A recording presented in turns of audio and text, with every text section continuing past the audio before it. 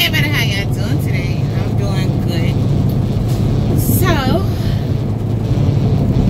I had a conversation with one of my friends, and he was talking about the health inside the trucking industry. Because he said he was looking at his pictures from when he first started here driving 20 some odd years ago to now. And he was like, the food has done us dirty, has done us wrong. Not putting all the blame on the food. It's like equal, half and half. He's like, the way the industry is going, it's going downhill.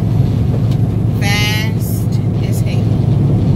Faster than a speeding bunny.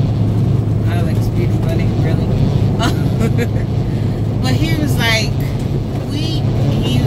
I did my audit on my finances.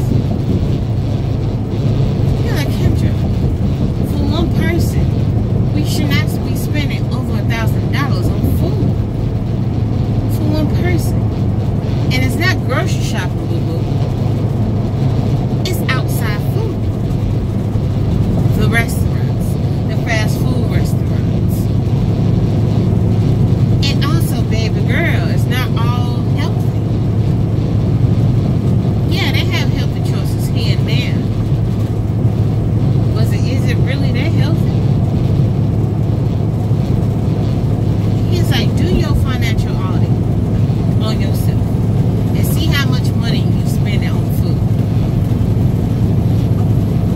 So I started thinking, as an average person out here on the road, you're spending about like $33 a day, give or take.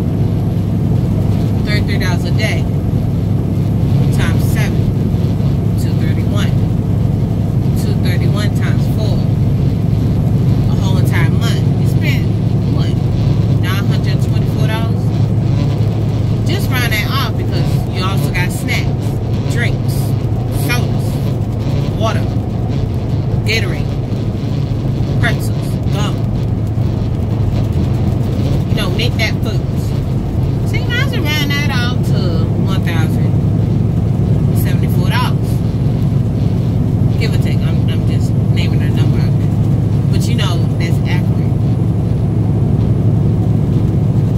We spending that much money on food a month as drivers.